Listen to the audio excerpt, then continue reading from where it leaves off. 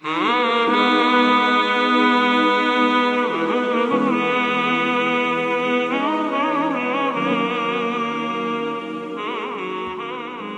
the name of Allah, the most gracious, the most merciful. All praise to Allah, and may His peace and blessings be on His messenger, Muhammad. Let us begin by asking ourselves this question. Have we submitted and surrendered to Allah Almighty? Unfortunately, it has become a habit for everyone who hears this question to immediately reply, without a second thought, "Of course I have submitted and surrendered to Allah." Then that person would even wonder to himself, does this question even need to be asked or even answered? Yes, surely yes. This question is very vital and needs soul-searching and an answer. The proof of this is in what Allah, the Most Gracious, said in the Holy Quran about Ibrahim, peace be on him, after He had chosen him as a messenger to the people. Allah, the Most Gracious, said, "And who would turn away from the religion of Ibrahim except one who makes a fool of himself? For we had chosen him in this world, and indeed he in the hereafter will be among the righteous.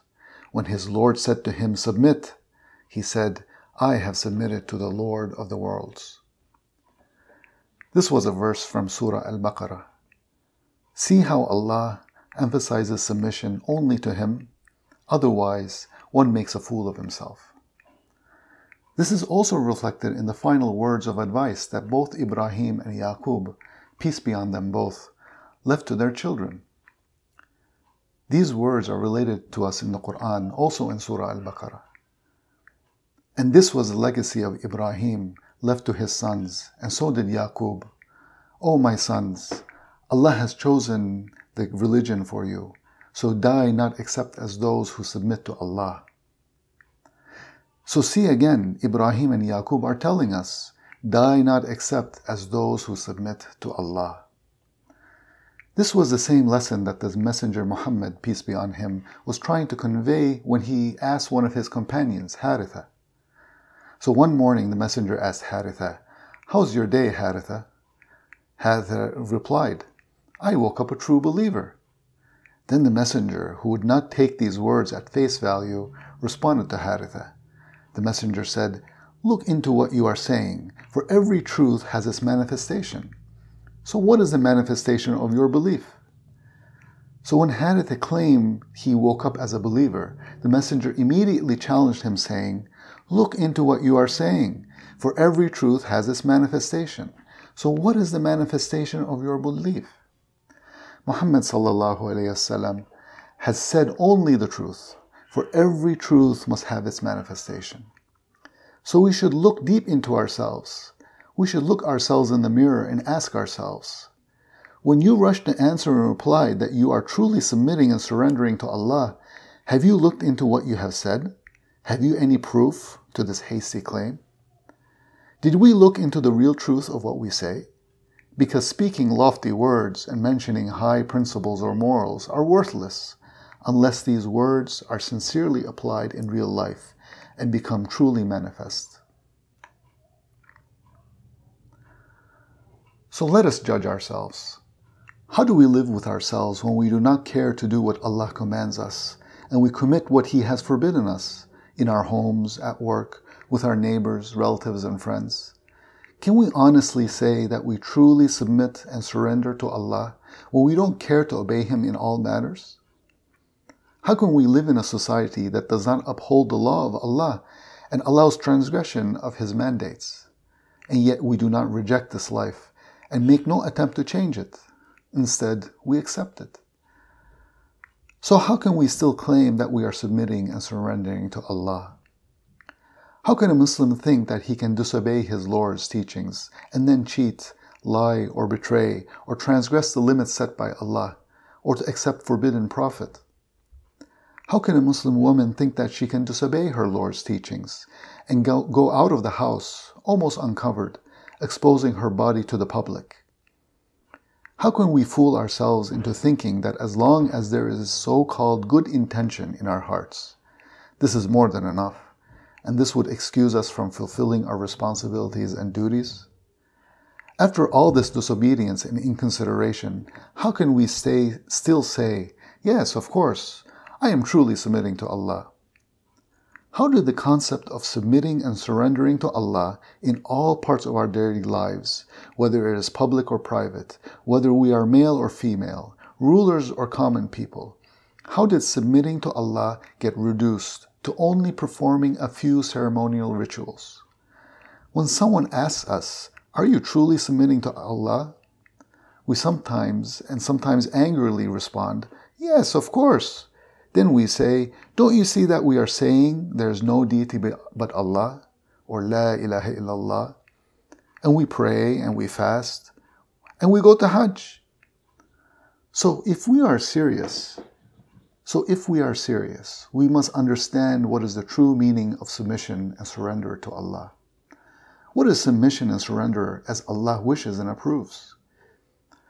Everyone must know that Islam is not only the declaration that there is no deity but Allah and Muhammad is his messenger, but also the fulfillment and application of these great words. Because Islam is comprised of both word and action. Just as Allah is the one and only deity without any associates in his creation, he is also the master without any associates in his domain. Therefore, the master and creator of everything has the right to choose for his creation the way they shall live their lives. Allah is the only one who has a right to command because he is the creator. Allah has declared in the Quran, his is the creation and the command. So no one is truly submitting or surrendering to Allah unless he or she follows the way Allah has intended for them. As Allah has said, it is He who is the deity in the heavens and the deity on earth, and He is the all-wise and the all-knowing. Everyone knows the truth of what we have stated above. However, what most people do not realize is that ruling with what Allah has commanded is actually the most important representation of surrendering and submitting to Allah, just as it is stated in the Quran.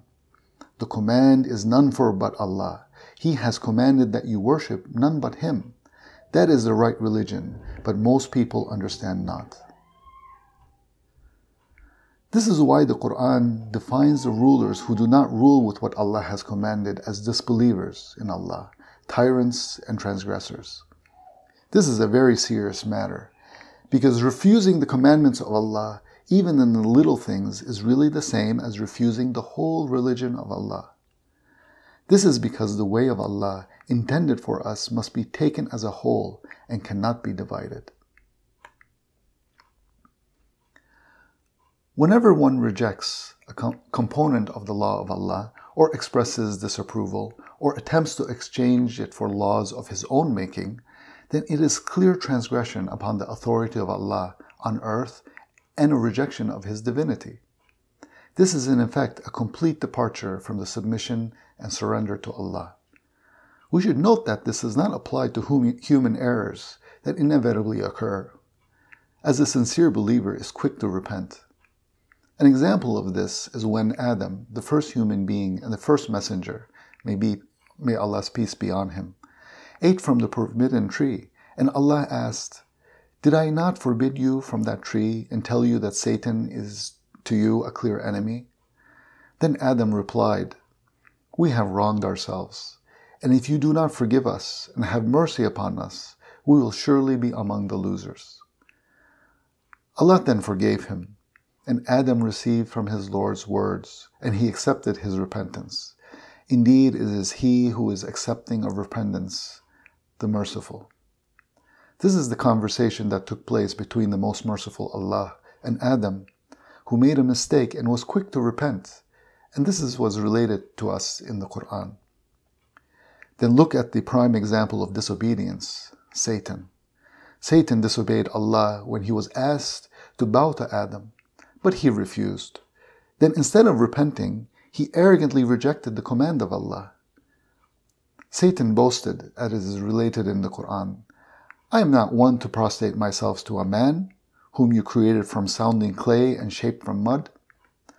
So Allah punished him for his refusal and exclaimed, "Get out of paradise, rejected and expelled.